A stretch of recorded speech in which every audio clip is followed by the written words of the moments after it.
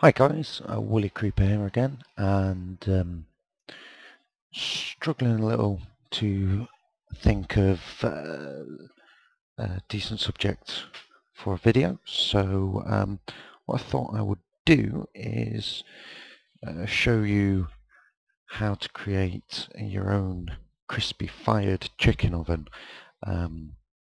It's just something I have in my world. There's nothing really revolutionary in it, but it does mean that I've got a ready supply of cooked chicken.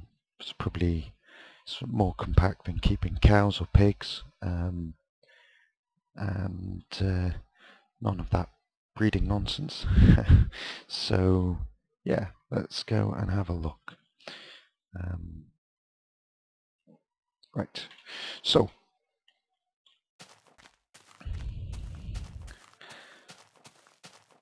move over here, we've got one I finished earlier, and there are two basic parts to the design you're going to need. One is a chicken farm producing eggs, and the other is the oven. Now this does auto light, but I'm just going to light it to save time. The idea being that if I can find eggs,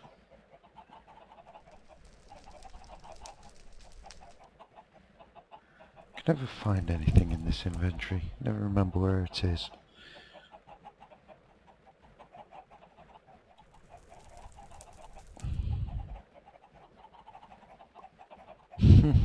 There we go. Right, so the idea is you fire eggs up into here, okay, and your chickens drop down there. Now you've got to wait for them to grow up so that they make drops when they're killed. But what we'll do is we'll just spawn some adult chickens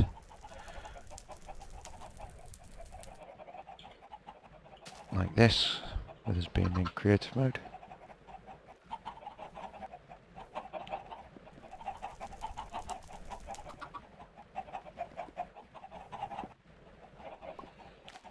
So the idea is you put your egg drop somewhere convenient, either by your oven, or I have mine. They drop at the entrance to my base, so I'm picking them up as I'm on my way in and out. Fire them up into there so you get loads of chickens in here. When they're grown up, push a button,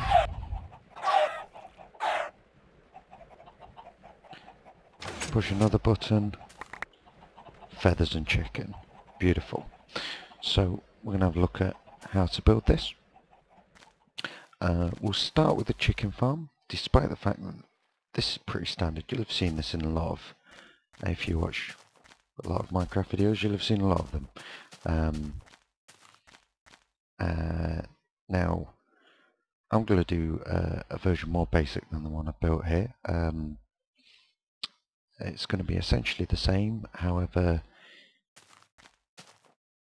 in this version I have the eggs carried over a distance before being dropped, and the reason for that is if your base is underground, it just demonstrates that you can have your chicken farm somewhere up there and have them drop the chicken, the eggs, and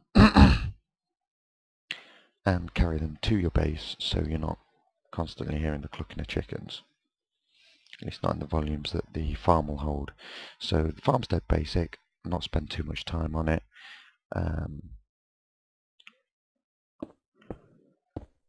Let's build up away. So 1, 2, 3, 4.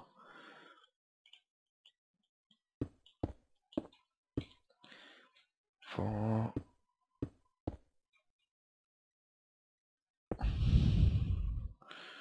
Now, the dimensions are pretty arbitrary here. All you've got to make sure is that basically, we're going to put water down, and you want it flowing to a central point. So this can be a square or a one-wide channel like this. It doesn't really matter.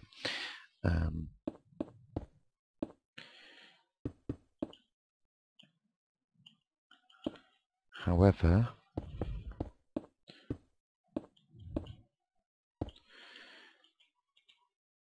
it's probably simpler to keep it like this. I'm going to place a sign to hold the water, but it needs to be down here, or it can even be lower if you want. But it needs to be basically below this level, so that because if you put it here, it's going to leave this free, and basically all you're going to do is going to drop your chickens down into down the chute, and you want the chickens to stay where they are. So here you can see the waters, you've got two flowing waters meeting, and there is water above the hole, and that's still. Okay, so we just build this up one more, and what we'll do is let's do it with grass, because just to demonstrate that, so in my world, my base is underground, and what I did was I set this up and then start chucking eggs into here. We just spawn some, and then I'd collect the eggs from the bottom, and next time I was walking by I'd chuck a load more in. You obviously want to cover this, maybe put a hatch in so that you can get into it, but you're not going to have other mobs falling in there. Okay, and then when that's done,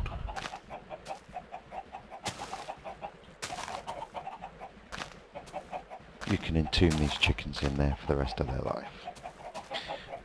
There's only so many chickens you're going to possibly want in there. Egg drops can be pretty high with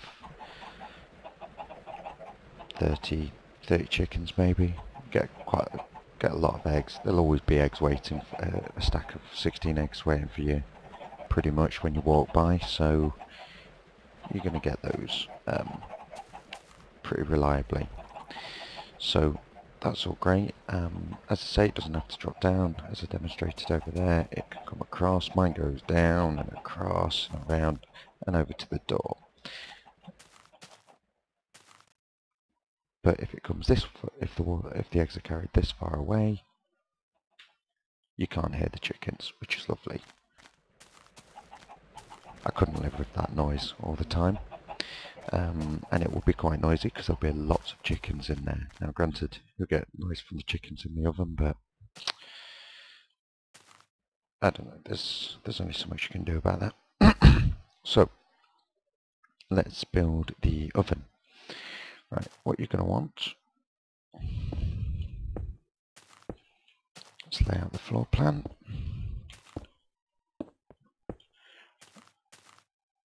Okay, that's good. Right, so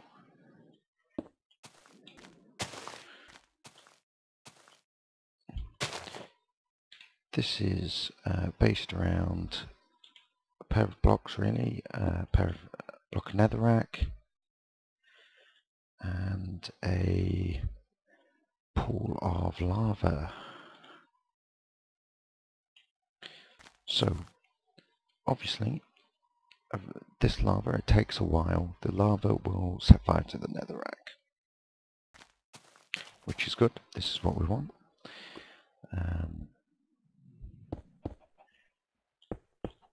It can cover around there so that it's not setting fire to stuff around it. Okay, the next thing is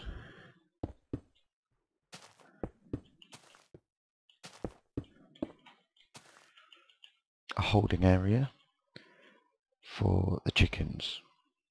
So the holding area will be glass fronted so you can see when they're adults, and we'll use a hatch.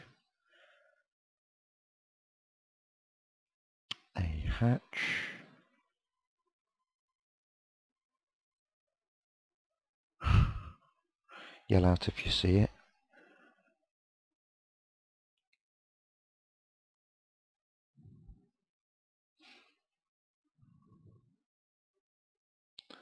Oh, I am blind or something.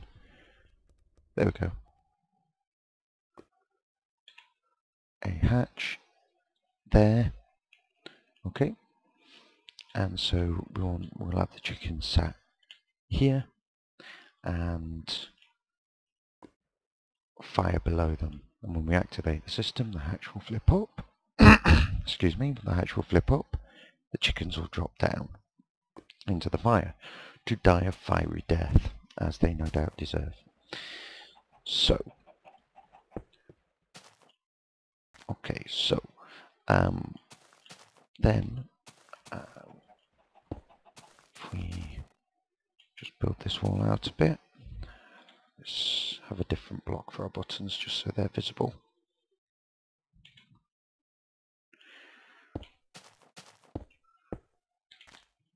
We're going to have a button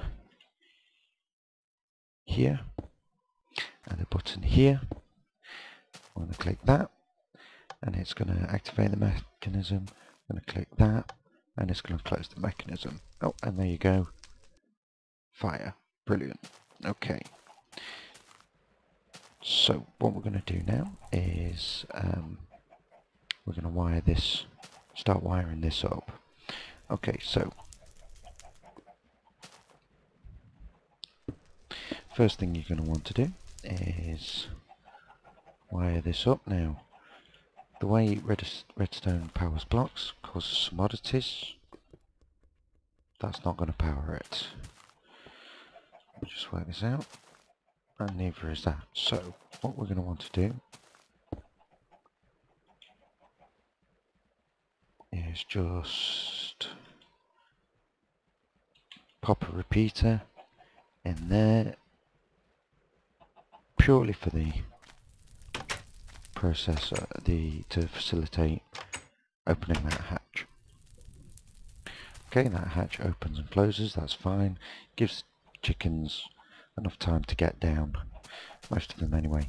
Okay, so what we're then going to want to do is two things. We're going to want to push a block over this lava to stop the chickens running into it, and we're going to want to push a block over the netherrack to push the chickens forward. It'll extinguish the fire, push the chickens forward and stop them dying in the fire, which will burn up the drops. So what we'll do is we shall just place a sticky piston behind this block. Oh dear.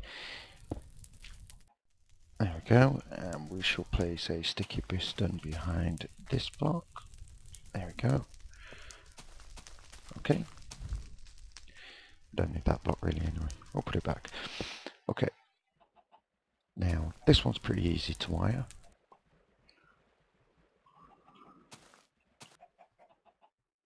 We can just bring it around here, and what will happen is, now it's very difficult to see, but if we can just get a smaller, there we go. Right, you should just see that block.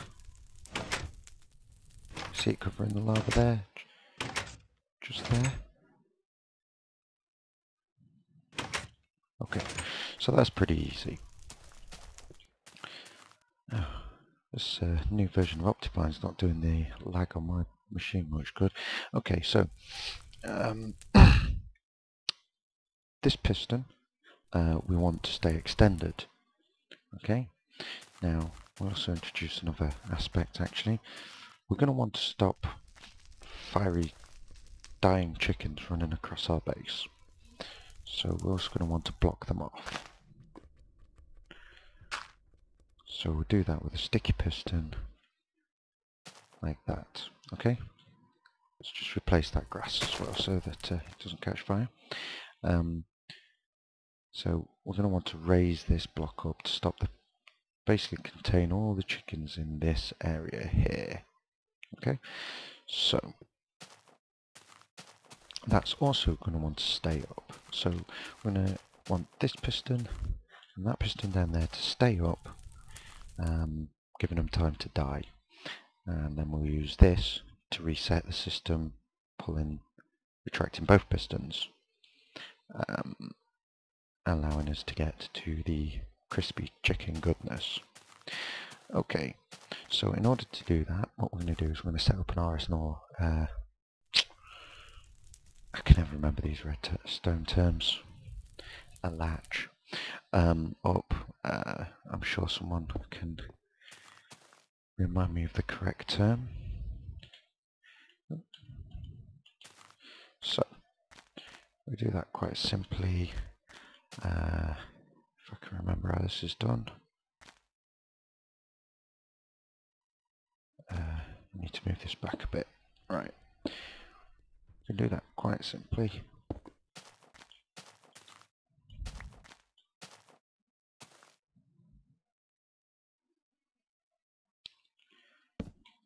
With a couple of blocks and a couple of torches and some redstone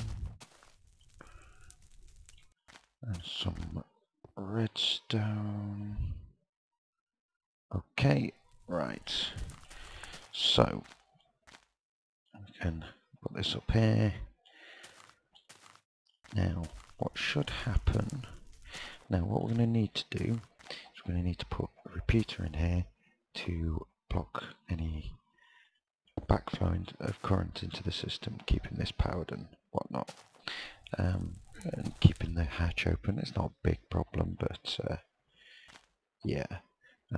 But we also want this second piston to be reasonably delayed, so that the chickens have time to drop down and catch fire before it fires. So let's do that.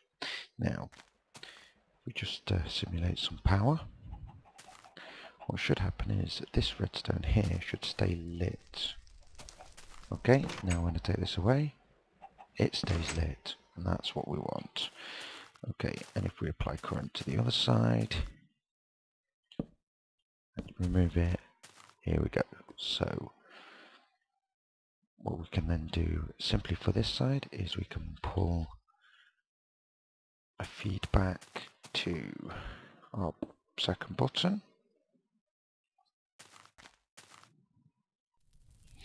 And for this side, what we can do is we can pull some power back this way.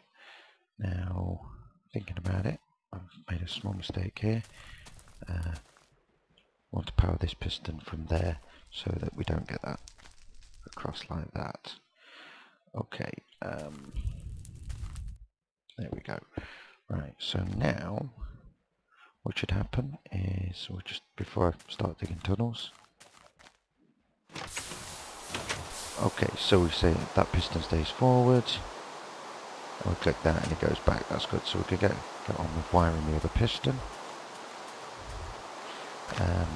What we'll do is we'll dig down here and put that there. This still works the same, but allows us to be two down here. It's a simple way to stop it talking with this wire here. Okay. Okay, we've got to have two just so I'm not breaking topsoil up. Ooh. Whereabouts are we? That's too close. So we should be here. Cool. Right, so what we'll do there is we're fine to put wiring under here. There we go.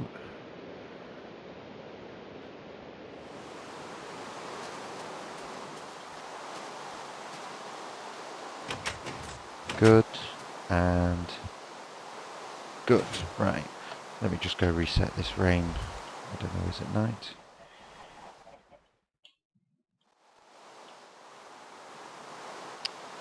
Right, I'm going to stop recording and go to sleep to get rid of this rain. Okay, right, so... Okay. So, we've got our basic oven there. On, well, cook, reset. What we're now going to need is a handy loading system for getting the chickens in there. And what we use for that is build this up so they can't jump out. Plus, you're going to want this to sit above a 3-high ceiling, really. You can have it as high as you want. There.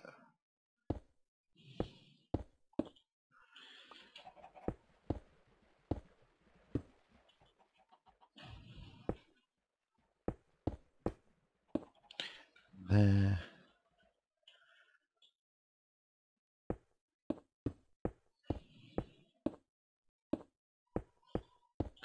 And there. I'm going to put a sign in. This time we do want the chickens to fall down here. So we'll put it on the same level. And this side we're going to put a sign in. And we don't want the chickens to fall down here, so we're going to put it below in the hole there. Okay. Just build up our wall to, there we go. Like this. Okay.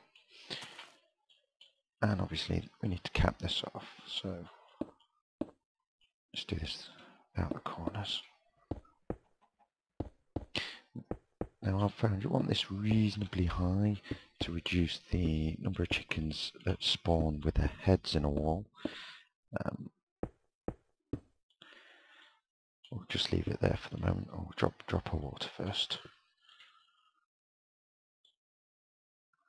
because it's quite annoying to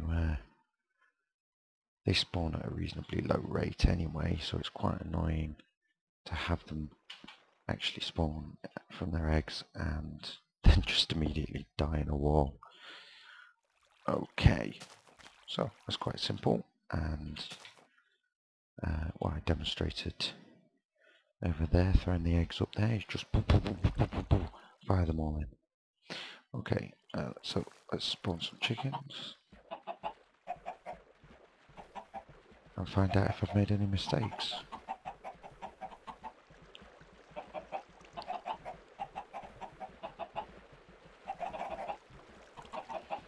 Okay.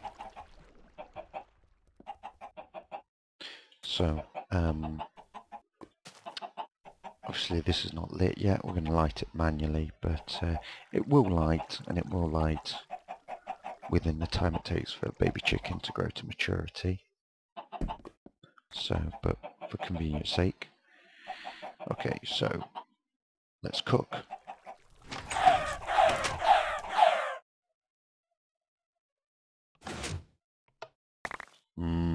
Chicken.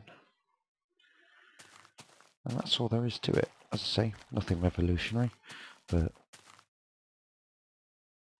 build one of these into your base, along with one of these, and you'll never have to eat a spider eye or zombie meat ever again. Which is very convenient, and I think it's quite nice. So yeah,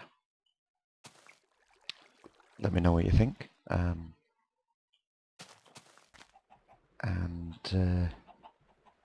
if you like the video, leave a like. If you want to see more from me, subscribe, and yeah, that's all from me. Thank you very much.